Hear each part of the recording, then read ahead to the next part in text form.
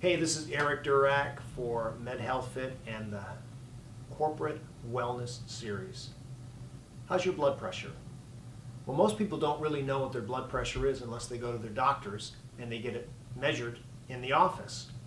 Well, since over a third of Americans have high blood pressure, and hypertension itself is one of the leading contributors to both heart disease and stroke, I'm going to ask the question again: what is your blood pressure?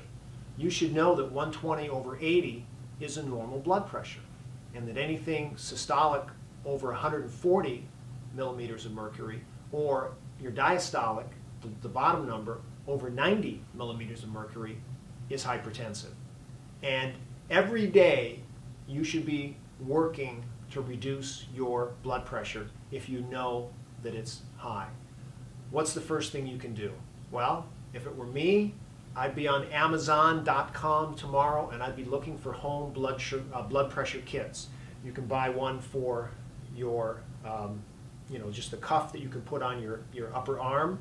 You can wear a wristwatch that actually can do your blood pressure, or you can actually clip on a blood pressure unit to your finger and you can measure it there. Knowing your blood pressure more than once a day is going to be one of the best things that you can do to lower it. Because if you know what the numbers are when you wake up, after you eat, after you come home from a busy day at work, or even at work, you'll know how you can work to lower those numbers. So, blood pressure kit. The second thing is, monitoring during the day. You should know your resting heart rate, you should know what your blood pressure is, and you should know what your triggers are that may elevate your blood pressure, like stress. You got a problem with the boss, how you react in traffic. Any of these types of triggers that make your blood pressure go up, you got to work on those. The other thing is doing a relaxation program. Now, one of our other modules, we talk with local yoga instructor Tara Eggers about doing a relaxation program. Well, if you test your blood pressure and you do a relaxation program for 3 to 5 minutes, and then you test your blood pressure again, you can see if it goes down. And the better conditioning you get at relaxing, the better that your blood pressure response is going to be.